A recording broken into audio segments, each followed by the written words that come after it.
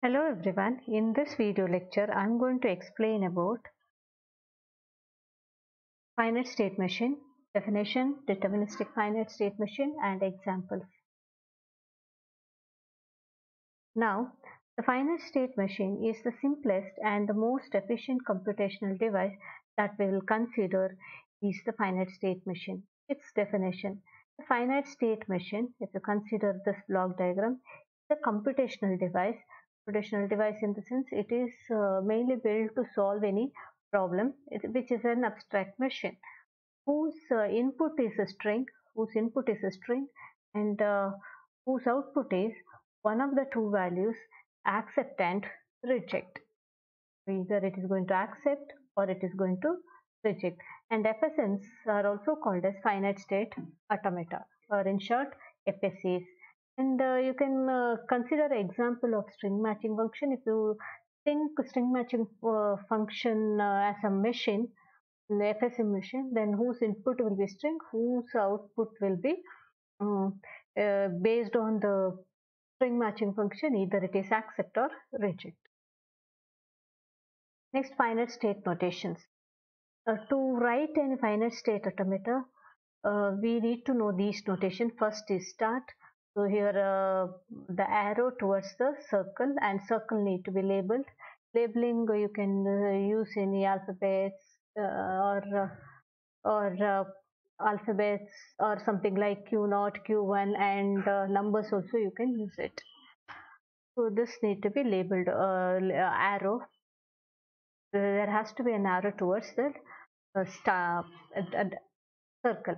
And intermediate state is just a circle with the label, and accepting need to be double circled like this. And then state transition, that is the movement from one state to another state, is represented with the state transition, that is an arrow mark and on some input character. So you need to label a character, input character. Next we'll see a deterministic finite state machine definition. It is a finite state machine is termed as it is a quintuple. So quintuples are k, sigma, delta, s, a, where k is a finite set of states. And sigma is the input alphabet. S is the start state, which also belongs to this k, and a is the subset of k, which is the set of accepting states, and delta is the transition function. That means all the transition that is happening between one state to another is represented using this format, a cross sigma into another state. Now we'll design a DFSM or DFA for the language L equal to sigma equal to a to recognize a star. So first of all, the alphabet here we are going to consider is a, and we are going to recognize a star. That means there has to be one a in the string. There has to be one a followed by 0 or more a's. That's why I have already listed the some of the strings that can be part of the language. 1a, as I told, 1a has to be there followed by that 0 or more a's. So here after 1a there is one more a. Here after 1a there are 2 a's. Here after 1a there are 0 a's. So that is the meaning of a star. Now we'll write a DFSM and quintuple. So first of all, to identify a, that is whose length is 1, we need to have a 1 plus 1 state whose length is 1, that is a character's length is 1. We need to have it. So that's why I started the start state, and I'm going to identify single a, and this is how you can identify a single a, but it is not, our job is not done yet. We need to identify even a star. So after identifying 1a, I have reached an accepting state. If you get more number of characters, If in case your string contains more than a, then how to identify? That's why we need to represent a loop.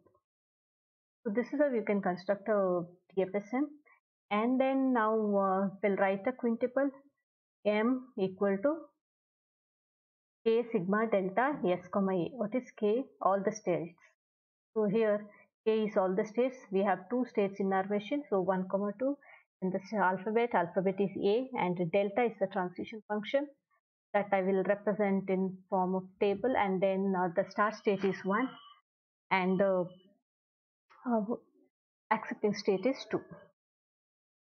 So now here I am going to show the table, and all the rows indicates the states and the column indicates the input. Now start state is represented with the arrow and accepting state is represented with the star. And now 1 on A goes to where? 1 on A goes to 2. You can see here 1 on A goes to 2, 1 on A goes to, and 2 on A also goes to 2. So that is shown in the table. Next we will construct another DFSM for the language W belongs to A star to recognize A star. When I say to recognize A star, the language contains 0 or more A's. So 0 occurrence of A is epsilon. So in the language epsilon can be considered. Then one occurrence of A, 2 occurrences of A, 3 occurrences or more occurrences of A can be present. We have listed here some. Now to draw, remember always to draw a DFSM, if in case language contains epsilon, in that case start state has to be empty. So that's why here I have made start state as empty. Sorry, not empty, start state as accepting state, that is start state need to be double circled. Now we have not shown the transition. How to represent a transition? This state here, what I have shown is accepting epsilon, but we need to accept more E's also. So it can take the loop, self loop on A. So this is how you can take more number of E's. Now if after that you can write a quintuple M equal to K sigma delta S comma A. S is the start state. Here in this case start state and accept states are the same. Now we'll write a delta. So delta while writing there is only one state and there is one column. So one row and one column can be present. So 1 on A goes to 1. 1 on A goes to 1. So this is about DFSM examples. Some more examples we will see in the next video.